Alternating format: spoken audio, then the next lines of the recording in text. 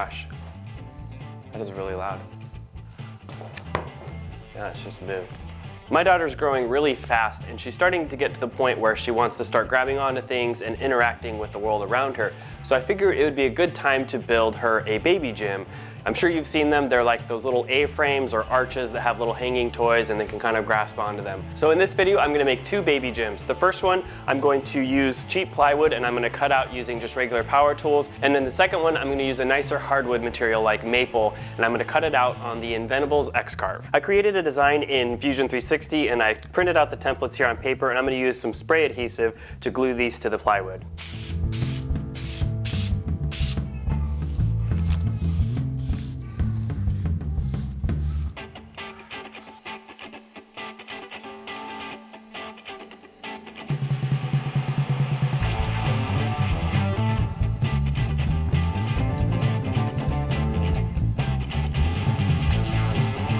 When I cut these pieces out on the bandsaw, I left the edge just proud of my line so I could come back with a belt sander and clean it up.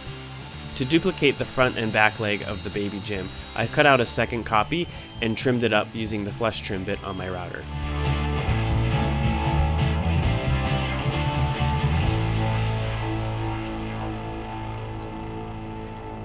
You just saw me drill out these holes on the drill press. I don't know if you noticed, but I tried really hard to not have any blowout on the back by using a piece of wood underneath, but I was unsuccessful and you can see that there's a lot of tear out here. So I think I'm gonna try this piece again and hopefully this time it'll work.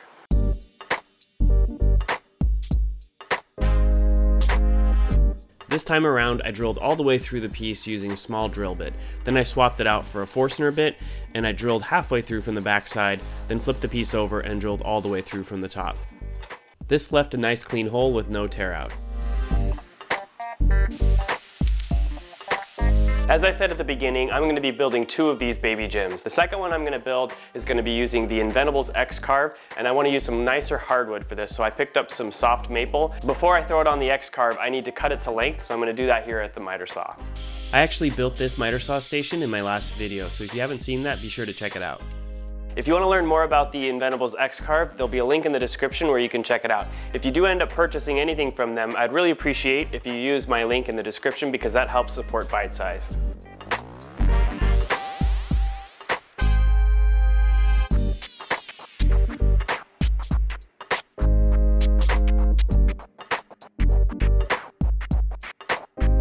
While the X-Carve is cutting out these pieces, I'd like to take a quick moment to talk about Patreon.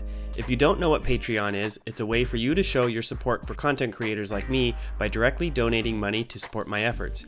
In return, you get exclusive rewards like extra behind-the-scenes content, free merchandise, and monthly video calls to chat about making things. Patreon support means a lot to me because it's a way for me to connect directly with you. When you support me on Patreon, you're helping make these projects and videos happen. I will have a link in the description as well as at the end of the video where you can check out my Patreon page and the different reward tiers for supporters. If Patreon isn't your thing, I'm also getting YouTube memberships up and running. My plan is to have the same reward tiers on both platforms. Thanks for letting me take the time to talk about Patreon. Now it's back to the build.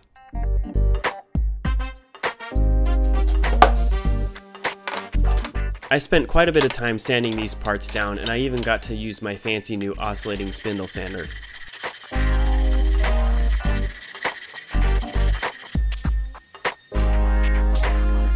I finished cutting out all these pieces on the X-Carve and I finished sanding them using the palm sander. My hands are still vibrating, but I'm ready to move on to the next step, which is gluing up. So I've got these pieces set up and I'm thinking about my glue up strategy. I think I've settled on keeping these pieces flat against the table and then gluing this into place standing up. There's one obvious problem with this.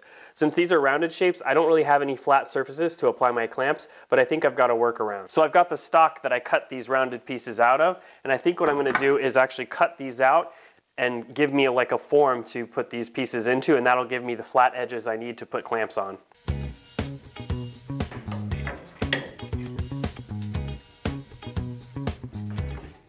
So I've got the stock pieces cut out and they'll act as my form, but I realize I'm probably going to have to cut kind of a perpendicular notch into each of these so that the clamp can grab on.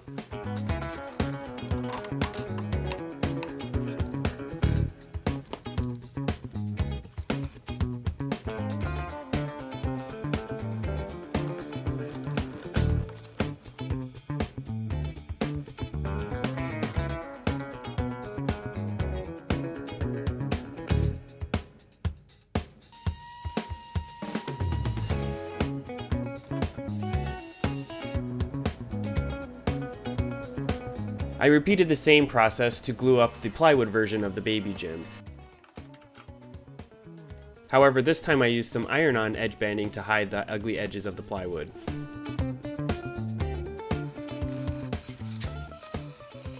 I've finished building both baby gyms and I've sanded them to 120 grit. Now I'm ready to apply some finish. I'm not going to do anything fancy, just do some polyurethane. This is the first project I've done using a nicer hardwood like maple. Applying a finish like this on a hardwood really makes a big difference in its appearance. You can see here the wood started to cry as it appreciated its own beauty.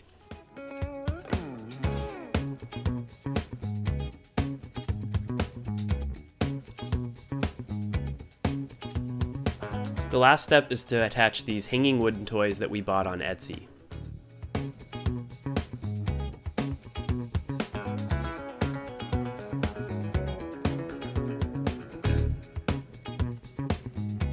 My wife would like to replace these in the future with some hand-knitted animals. That should be pretty easy because these are just attached using a simple knot.